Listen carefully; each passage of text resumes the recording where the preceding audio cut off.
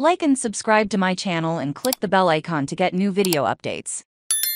Heim wins rain-shortened Martinsville truck fiasco. The checkered flag in 1995 and 2021. Martinsville Speedway was the site of NASCAR's wet tire oval testing, when the sanctioning agency was looking for a way to race in wet weather. On Friday, the Craftsman Truck Series had to put the wet weather package into action, in contrast to real rain races, which are not possible on ovals because the tires are subjected to excessive stress from leaning. The wet weather package is intended to enable races to take place on moderately wet roads, without having to wait for the track to dry on Friday. The wet tire-equipped trucks went in single file during the pace laps, to speed up the drying process, although their impact on the race was minimal, as the rain quickly subsided. The race start had been delayed due to lightning. While on stage 1, there was only a competition warning, followed by the stage stop page. There were 4 wrecks in the second leg. The final crash on lap 117